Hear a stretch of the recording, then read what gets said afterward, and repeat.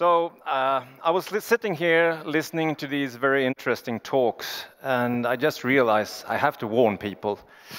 There is a PowerPoint coming your way now, so I think I give you some heads up. Henrik Tehler is my name, and I'm going to talk about risks to critical infrastructure and technical systems. Now, I guess the first question I should start with, what does that mean? What does critical infrastructure and technical system mean in the context of risk and disasters? Well, I guess we all have an intuitive feeling what a technical system is, right? But what is a critical infrastructure, really?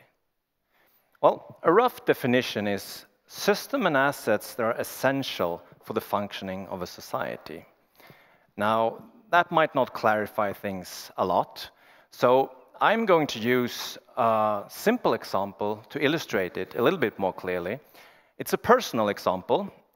It's a normal day in my life, actually. A normal day in my life starts out with this: coffee. I wake up in the morning and turn on my coffee machine, and I bring the coffee in a thermos flask down to my train station. Since I live in Kungsbacka, which is quite far from here, I have to commute for a while, and eventually I arrive in Lund. I take the bus up to LTH, where I work, go into my office, and turn on my computer. Send a lot of emails and do a lot of other stuff, and then I do this in the reverse in the evening. So, in order for me to do all this, I am dependent on a number of critical infrastructures. For example, coffee. I need water to brew my coffee. And in Kungsbacka, where I live, there are roughly 60,000 people dependent on water, and we drink a lot of water every day. And in order for us to have the water in the tap, of course, we'll need a lot of pipes.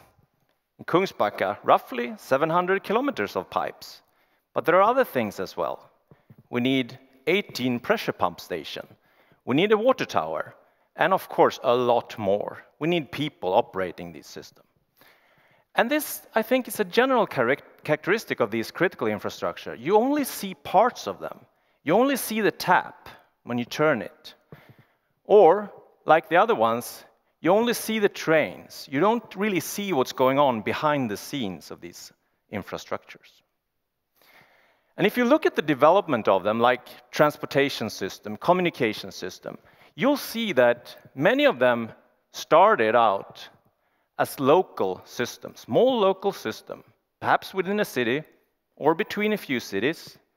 And now they have grown into bigger and bigger and bigger systems. Sometimes this system, of course, spans entire nations, sometimes between nations. But what is even more important from a risk management perspective is that they are also growing interconnected. So they are growing together into system of systems. From a risk management perspective, that's a challenge, because no longer is it clear where one system starts and the other one ends. And that poses challenges. Now, increased interconnectedness, you could ask, well, isn't that good? Because it gives rise to a lot of new services and more efficient services. So surely that is good. And yes, what's the problem? I like watching on-demand movies, and I pay my bills over the internet, so that's all good. And yes, that is true. But there is a flip side to this. And the flip side is what Sora called transboundary crisis. Because when everything works out as it's supposed to do, well, this works fine. But when a crisis strikes, this increased interconnectedness makes it much easier for the consequences to jump these boundaries. And it can be boundaries of administrative boundaries, but it can also be functional boundaries between different types of systems. And when we're talking about critical infrastructure, we use a term called cascading effect. Basically, this is the domino of critical infrastructures. You know, the domino where you put the tiles in a row and you flip the first one, it goes on the second, and it goes on the third, and so on. Well, the idea here is similar, that once you get a critical infrastructure affected or degraded to some extent, the effect will spread to the next one and to the next. And here's an example. We have heard several examples already. Hurricane Sandy, the European blackout. And here's another one, blackout in the US in 2003. This one is one of the 10 worst blackouts ever. And it started with a tree. A tree coming in contact with the power line that led to a series of events, eventually resulting in a lot of people without power for a long time. Of course, you realize that this will create a lot of trouble for other systems, because as everyone knows, we're all dependent on electrical power. But what is most interesting, I think, with this event is actually the investigation report following this. And here's a quote from that. "The North American power grid is one large interconnected machine." Now, if you think about it, this is a machine that spans an entire continent. And it doesn't stop there, because there are so many other systems heavily dependent on electricity. So you can actually say the machine is much bigger than that. So, at this stage, I think it is worth noting that critical infrastructures are not only technical. I think it's important to point out that, because you might get that impression from me talking. But, of course, there are sectors in our society where we'll find critical infrastructure where, okay, there are a lot of technical systems, like energy supply, transport. But there are also other sectors where you find critical infrastructure that maybe are not so associated with technical systems. Food supply, for example, or others. So, moving on, this increased interconnectedness creates challenges for risk management. And in order to understand these challenges, we have to look at the development of risk management, the practice of risk management. It started out in different industries like nuclear, insurance, banking, and others. And I would say that nowadays, risk management is everywhere. Everyone does it. Even Lund University does it. Even my division does it. You do this risk assessment, etc. So it's spread. But this is what I call old risk management.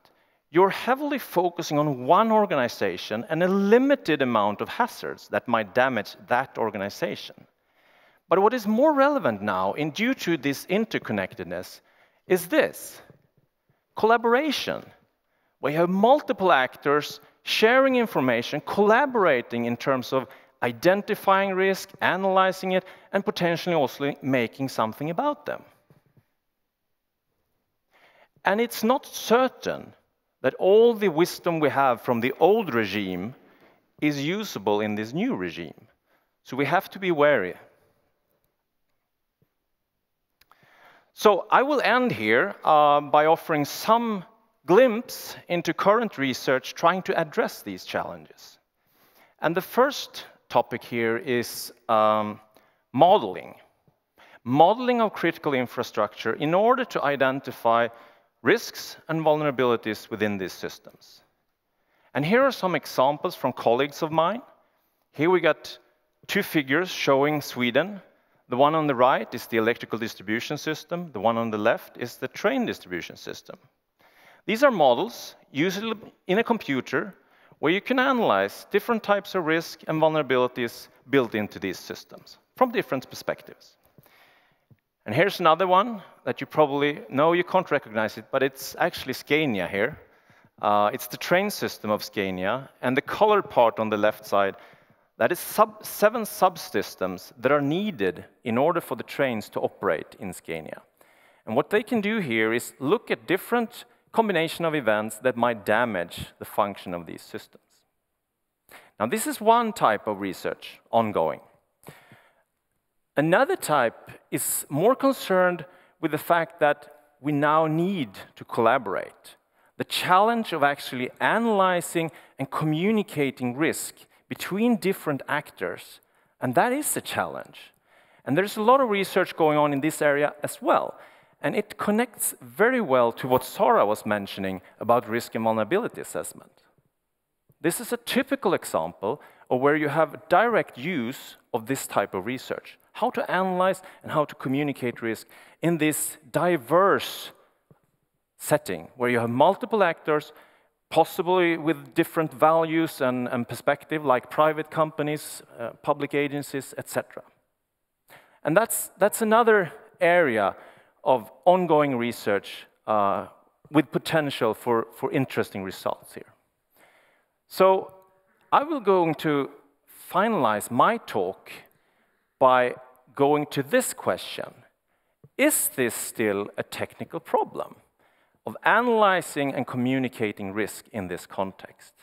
And by that question, I'm actually going to leave to the next speaker, which is Johan. So.